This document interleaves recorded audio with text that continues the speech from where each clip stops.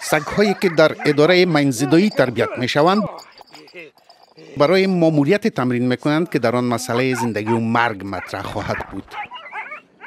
ما سری سگای خود اعتبار داریم که اینا باشه بیق نوازش میتیم، ما بالای کار اینا اعتبار داریم. این سگ که ظاهراً بازی میکند در حقیقت در حال آموزش است. او در حال آموزش کشف مواد منفجره و با این کار نجات دادن زندگی انسانها است. این سگ بلژیکی که نیا نام دارد یکی از 200 سگ است که برای مرکز کشف ماین ها MCD کار میکند.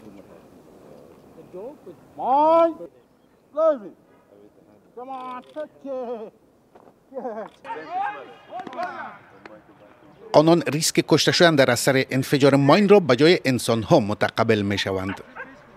The dogs, it's very effective and efficient to search for explosive, for narcotics and for mine action as well.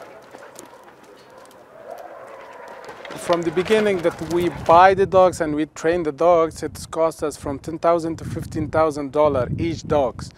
And the maintenance of dogs per month, it costs $200 to $300. در میان 10 قوطی که بالای این چرخ قرار دارند تنها بعضی از آنها دارای اشیایی هستند که میتواند مواد منفجره باشد و گاهی هم مواد مخدر. وظیفه این سگ‌ها پیدا کردن آن است.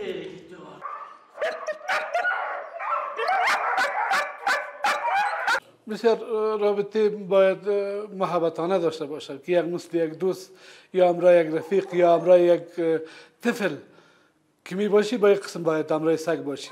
بسیار محبت همراه سگ داشته باشی که تا سگ همراهت محبت کنه و همراهت آشنا باشه و هر چیزی که بخوایی او سگ برات اجرا میکنه.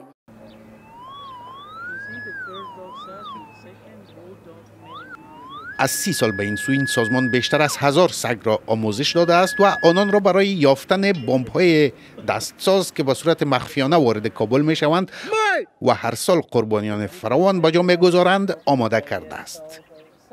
سگ یک پاسبان و دوست خوبه هست که از ما که همیشه پیش در خطر خودم اندازه.